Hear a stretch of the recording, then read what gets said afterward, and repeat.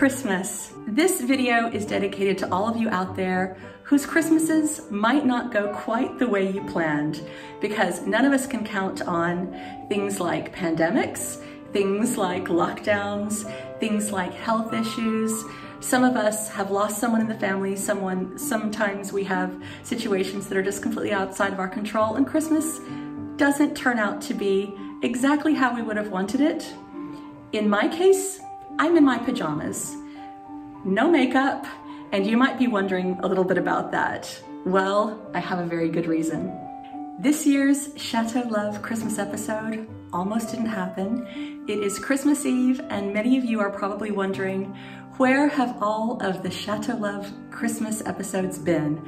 After all, last year we took you to New York City, we came home, we decorated, we showed you champagne versus Prosecco in Italy with some of our friends, and I will put the links to those videos at the end of this video because they were all great fun. And we had so many incredible things planned for you for this year. I have just come home, literally just now, on Christmas Eve, and this is why. I've been wondering about whether or not I should show you that I'm here.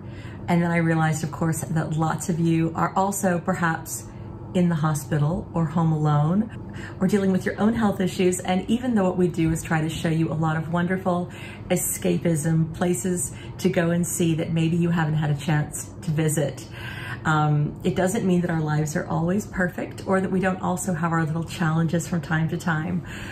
This is Chateau Love. It's the love we have in our chateau, for other people's chateau, for other friends who own chateau, for visiting chateau, but also it's really a lot about the love. And this Christmas, whether you are celebrating with 100 of your friends and drinking champagne in a beautiful location, or whether you're like me, in a hospital, let's share a little Christmas magic together.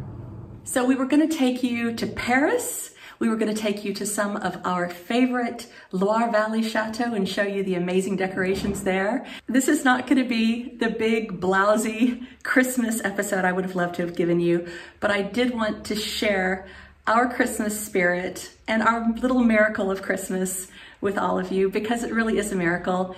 Let's go back a few weeks where we got started with all of our big Chateau Love plans, the shopping for the Christmas tree, and getting all ready for the amazing videos we had planned for you. And of course, we also got started with the decorations here at our own chateau. Getting started with the decorations at our own chateau being the key words. And welcome back to the beautiful Loire Valley of France, where we are getting ready for Christmas.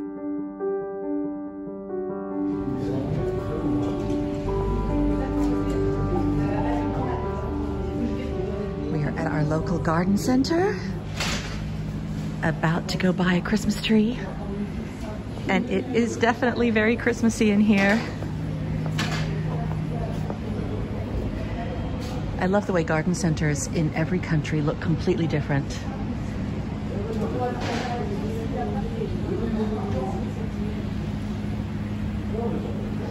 Do any of you remember these? We used to cover our trees with these icicles when I was growing up.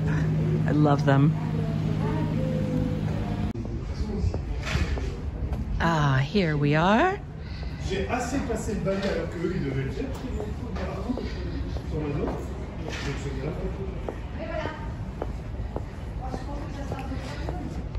Now these are all very lovely, but I was thinking of something a little bit bigger. Have you found one? These here. Oh, that's more like it. I think these will do. See how tall they are. There's an even taller one in the back. I don't know that we need to go, you know, right to the top there, because that's just a little bit of extra. We'll have to cut that to put the angel on it anyway. So this one's fine. So as you can all see, if any of you remember, Simon is wearing my favorite hat. I say this. It's cold. Without a lot of sincerity. It's cold today. What about this one, sweetie? What do you think? It's hiding in here amongst the others. I think you're buried in all the trees. I think it wants us to take it home. Yeah, okay. I think it looks good. Okay, good. Yep. Merci beaucoup, monsieur. Exactement. Bonne journée. Merci, bonne journée, joyeux Noël. I think I just got a little bit distracted by the decorations. These little elves are really cute. Oh, hedgehogs. And I love nutcrackers. I think I'll definitely do another nutcracker tree this year. And I love all these little plants for the house. I think I'm gonna get something special for Simon's parents for their bedroom. Maybe some sparkly little white flowers for the Joan of Arc room. We have a really big pile of Christmas stuff to start unpacking. But first, we've got to get our tree set up. All ready, sweetheart? Yep. I need to drill. Got your Christmas Crocs on? My Christmas Crocs. Your Christmas Crocs. To see those. Your Christmas Crocs. I think it's gonna need a little table or something. You see, we totally should have bought a bigger Christmas tree. Why?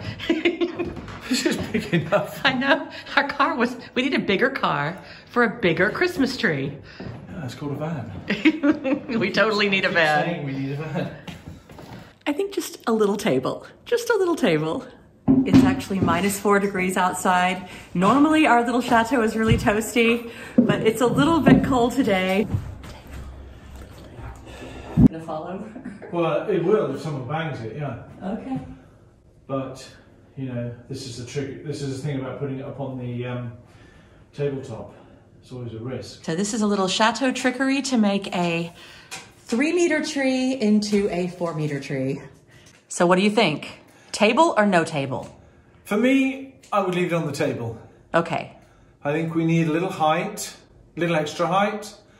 And I think, you know, by the time we put the sari and the Christmas decoration around the material that we have, and in the train, we always like a little height. So. Oh, yeah, tell everybody about the sari that we use at Christmas. Oh, well, that was something we got on our honeymoon. Uh-huh. Do you remember? Yes, but nobody else remembers. And we got it from Sri Lanka, where we went on honeymoon, and there were it was just a nice market where they were selling saris, and they had them in all sorts of colours, of course, but they had this particular one in Christmassy colours. So I thought, you know, well, when we bought it, we didn't. I don't think we thought that we would use it for a Christmas decoration. But afterwards, when we brought it home, we thought it would be perfect, and so we've always put it around the tree.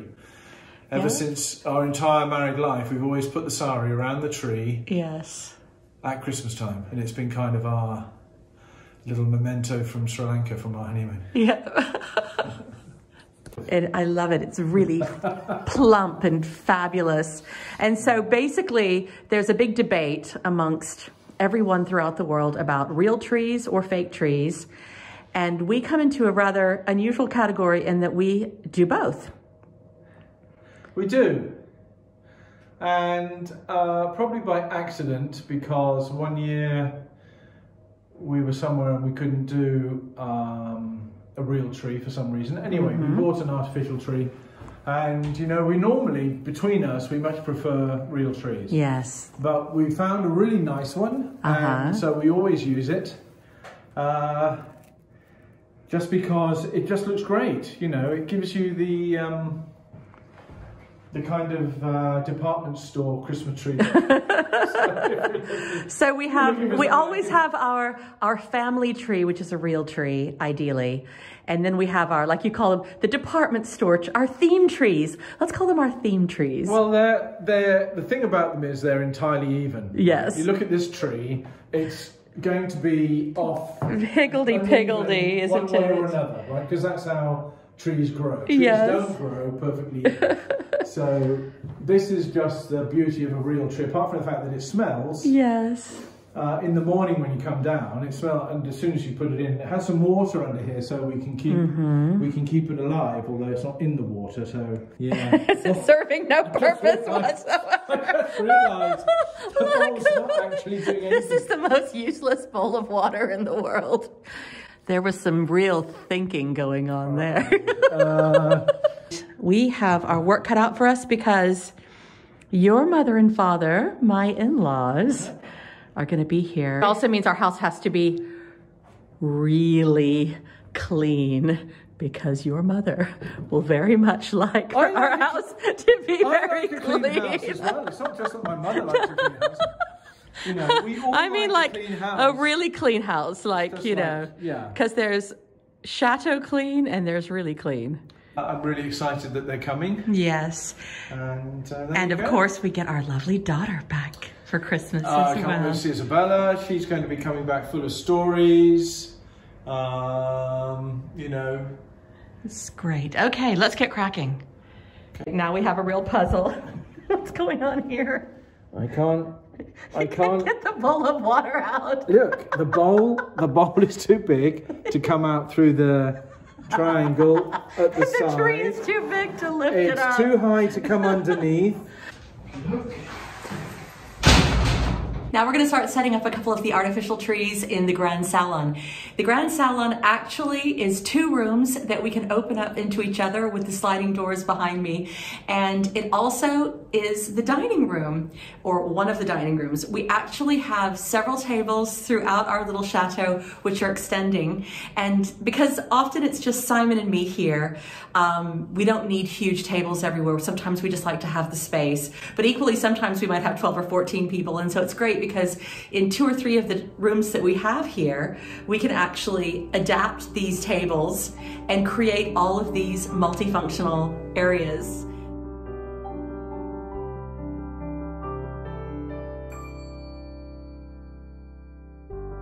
And we've got the leaves on the table. Good stuff. Making progress? Yes.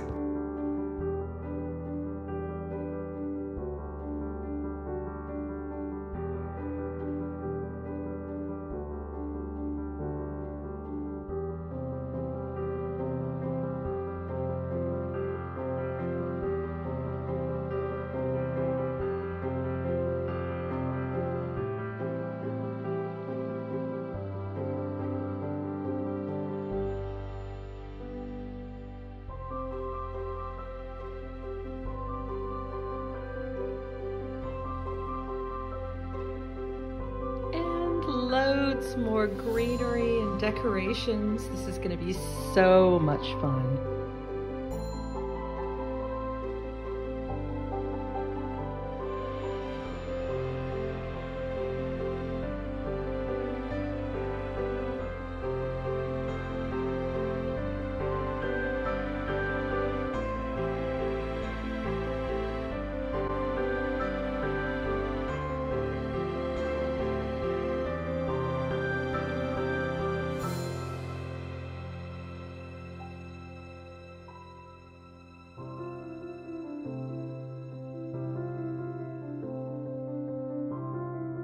And then under here, this is a watercolor I painted of our very first Samoyed and Isabella. This was our first chateau, Chateau de la Montagnerie.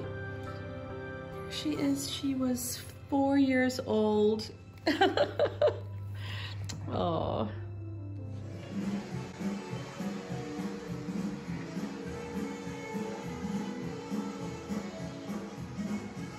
And then, just as we were getting in the spirit of Christmas, about 3.5 weeks ago, we hit a hiccup. Hello everyone, and welcome to Paris. It's Christmas time, just right before Christmas, and some of you may have been wondering, where are all of the Chateau Love Christmas videos? So Paris sounds like a very glamorous place to be in the hospital, but as you can imagine, it's just like being in the hospital anywhere else, other than the fact that I have some lovely old buildings outside of my window. I am hoping to be out of here very shortly, so nobody should worry. I'll be bouncing around very soon, and meanwhile, I'm hoping that when I'm out of here, I'll be able to show you lots of the fun things that we're doing. So for several months now, I've been having some abdominal and back pain, and we didn't think much of it, to be perfectly honest. I thought it was the DIY, and after lots of tests and getting things checked out, it turned out that I had a problem with my kidney, of all things. And so the last few weeks have been an endless round of tests, and then unfortunately an emergency surgery, and I was just finally let out. So even though I would have loved to have shown you how we did all of the decorations and everything else I managed to get some of the decorations up, and then while I was away, Simon managed to finish some of them as well. So let's walk through and show you some of the decorations here in the chateau. And again, if you want to see the big decorating and how we did things and how we dried fruit and everything else, check out the video at the end of this video of all of that from last year.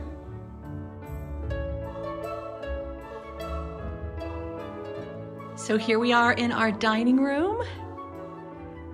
We did lots of lovely wreaths and boughs and holly. Last year, we did a lot of these similar things as well, and these incredible embroidered napkins were sent as a gift.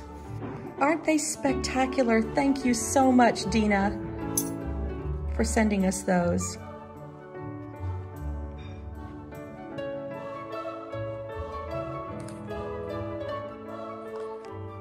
There's a great story behind these plates. Simon and I went out shopping and we found these extraordinary pieces by Bernardo. It was such fun buying them.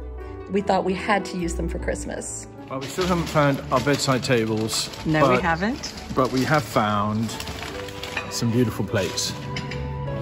And that's... They're all hand painted with gold, and they've got a scalloped edge. I love the scalloped edge, and I love their simplicity.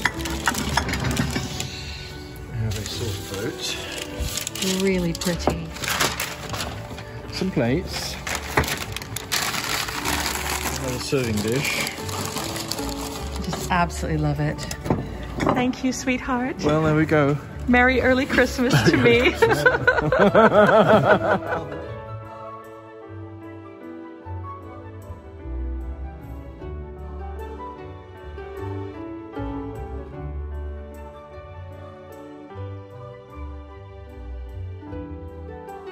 Last year, some of you may remember that we did a double-sided tree, which we did again this year. So this year is more of the shades of copper and gold, which goes really well with the dining room,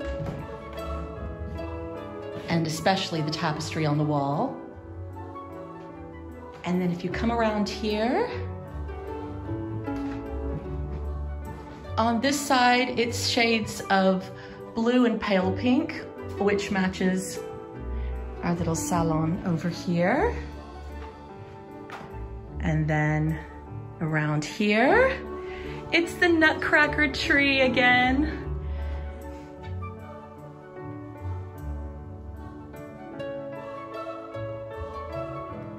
Beautiful little ballerinas and nutcrackers.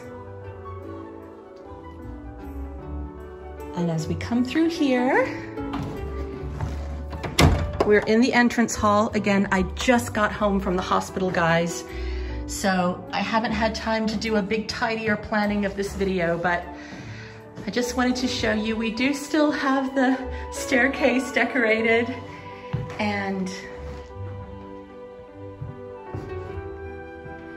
some other little Christmas decorations.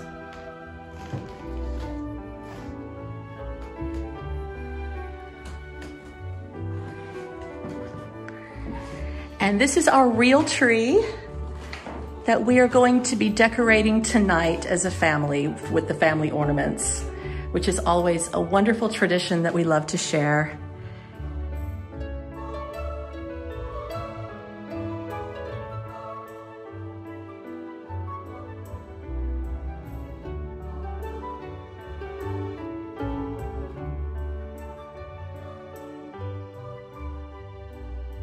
Also, several people have sent us some beautiful gifts that I would like to show you. I mean, we don't expect gifts. We're just incredibly touched when we receive them. And a few of them were extra special, so I just wanted to show them to you. A couple of them are from some very good friends of ours, but I thought you'd enjoy seeing them. And then a couple of them are from those of you out there that we haven't met yet. And again, oh my goodness, we're a teeny tiny little channel. We don't expect the same sort of attention that is given to some of the others, but we are sincerely grateful. Thank you so much. Also from Dina is this incredible fromage de la semaine, cheese of the week. More of these beautiful napkins.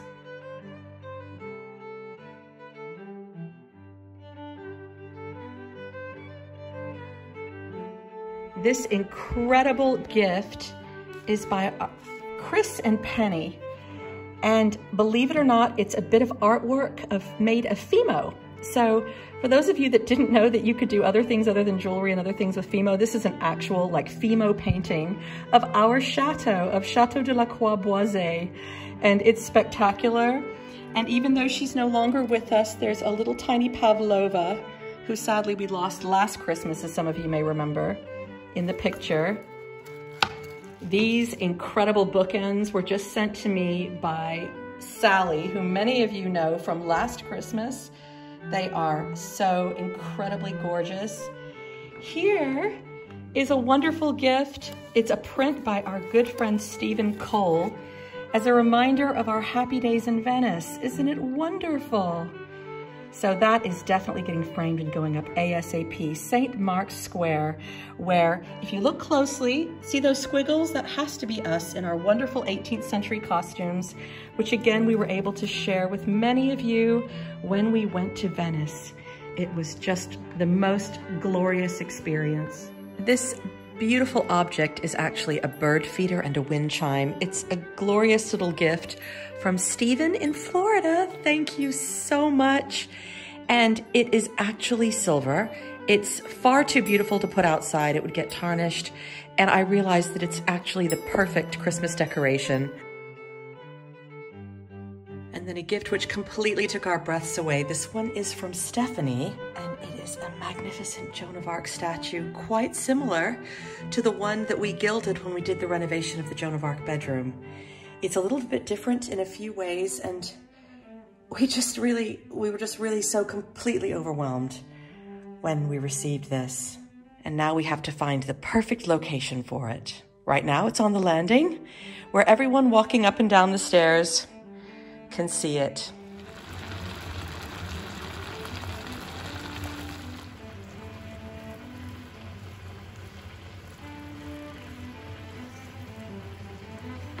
Simon has been such an incredible superstar for the last couple of weeks.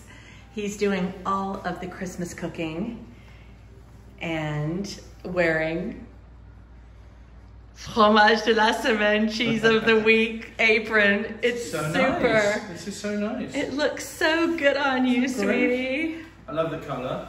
Yeah. Yeah, it's nice. I like it. It is just wonderful. It's embroidered. It is. It's beautiful. Wasn't that such a lovely gift? Very nice. Thank you for that. It's wonderful. So Simon is in his very fancy Beast. Where did you get that? From Egypt, of course. Yes. Do you recognize it? Some of you might remember when he was buying this in the Nubian village in Egypt. Yeah. And what have you got for us tonight? This is roast duck with orange. Oh, magnificent. It's going to be a perfect Christmas. Yeah. Despite our little setbacks, it looks really beautiful, sweetheart. Thank you so much for doing all the Christmas preparation. Oh.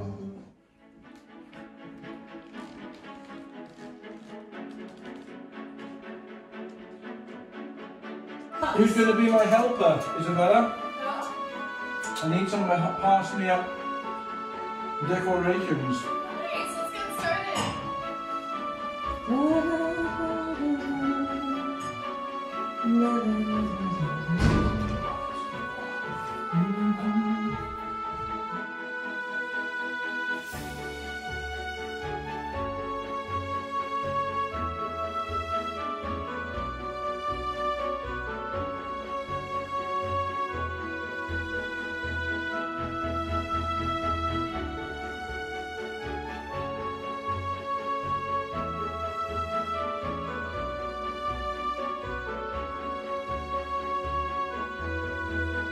This video is also dedicated to our wonderful guests that were meant to be with us this Christmas. And unfortunately, due to the circumstances, we had to cancel on them. So we have a very small Christmas this year. We just have Isabella and Simon's parents with us. They were already here when a lot of this was going on.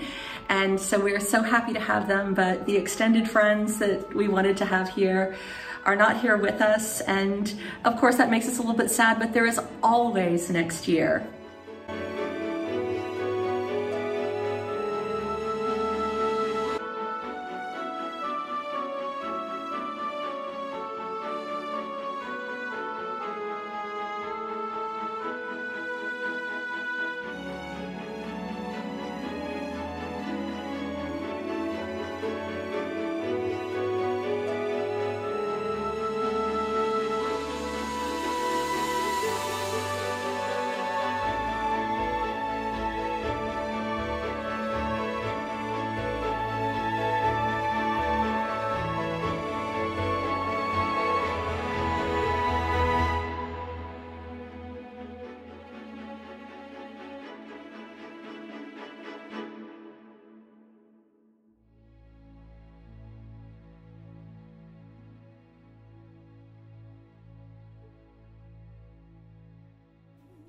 I see la vie en rose.